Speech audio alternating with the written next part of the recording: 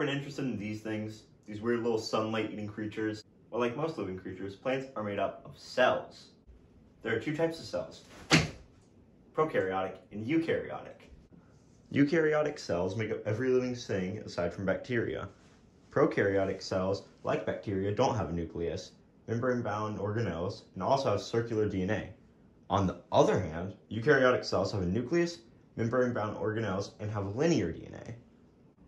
Eukaryotic cells are way cooler and more complex. In total, they're about 10 times larger than prokaryotic cells. The plant cell is one of these eukaryotic cells. Very cool indeed. Now go away. Shoo! Shoo, you foul beast! Now anyways, this is the cell wall. Its main function is to act as a barrier.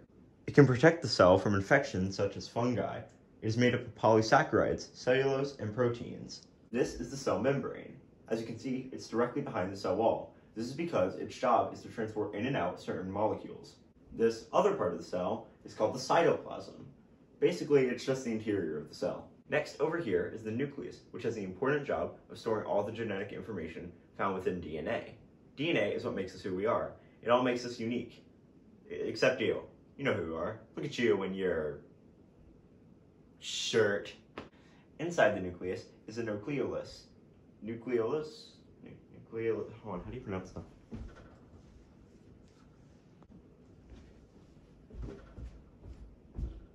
Nucleolus. The nucleolus is responsible for making ribosomes. Next up are lysosomes. There can be up to 1,000 of them in a single cell.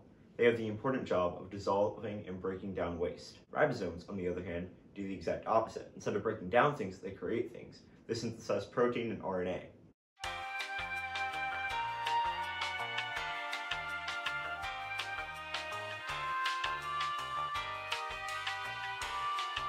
The endoplasmic reticulum, otherwise known as ER, can be in two separate types.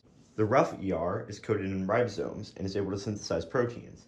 The smooth ER modifies the proteins and can create lipids. The Golgi apparatus takes these proteins from the rough ER and transports them to where they need to be. It is able to modify these proteins as well. The Golgi apparatus can also make polysaccharides and send them to the cell wall to strengthen it. These silly little goobers are called the centriole. It's kind of like a skeleton of a cell. The centriole is made up of these things called microtubules.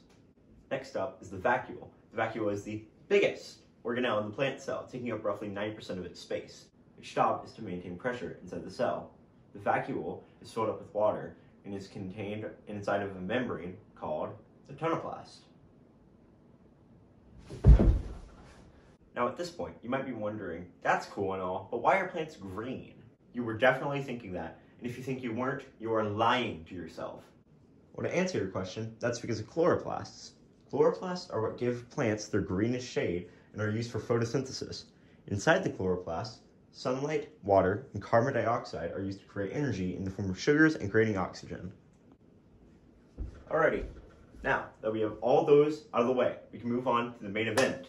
Everyone already knows about this one? It's the coolest organelle and probably the only one that you're going to remember after high school. You know it. You love it. It's the mitochondria! Let's go! The powerhouse of the cell, baby! Woo! That's what I'm talking about. That's what I love to see.